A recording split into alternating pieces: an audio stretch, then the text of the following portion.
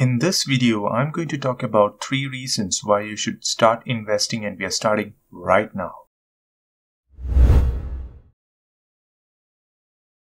World-famous investor Warren Buffett defines investing as the process of laying money now to receive more money in the future. Before we look at the reasons on why you should invest, let's understand what would happen if you simply choose not to invest. Each year, you need to battle through expenses, and your major living costs include but not limited to transportation, housing, childcare, and other items.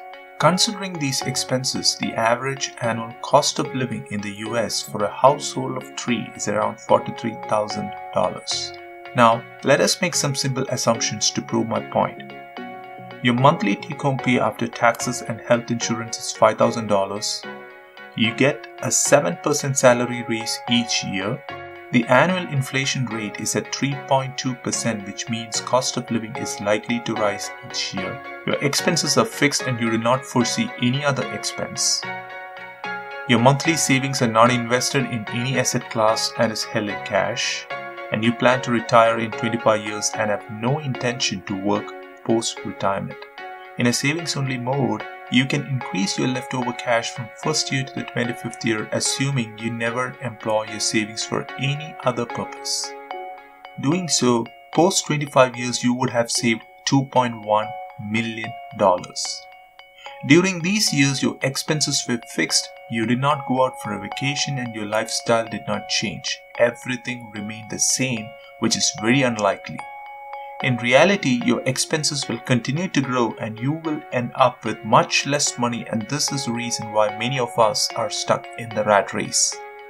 Post-retirement, you do not have any income, and the only money you have is the money you saved over the course of 30 years, and the money saved will take you through the next 10 years, and the 11th year, you may have to take on debt to move on. Scary, right? Understanding this, suppose you're ready to invest your money in a financial product that provides an average 8% return on your investment for the next 30 years. For the ease of explanation, let's ignore the effect of taxes on your investment return.